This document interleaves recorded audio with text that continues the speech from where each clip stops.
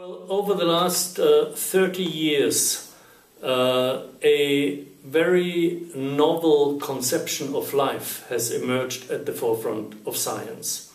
And at the very center of this new conception of life is a profound change of metaphors, from seeing the world as a machine to understanding it as a network.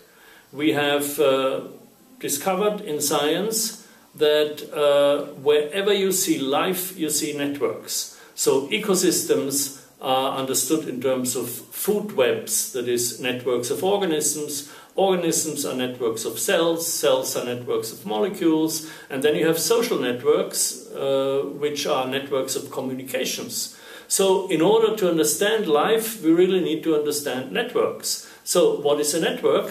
A network is a certain pattern of relationships. And therefore, to understand network, we have to learn how to think in terms of patterns and in terms of relationships. And this, in science, is called systemic thinking or systems thinking. And this is why I call this new conception of life the systems view of life.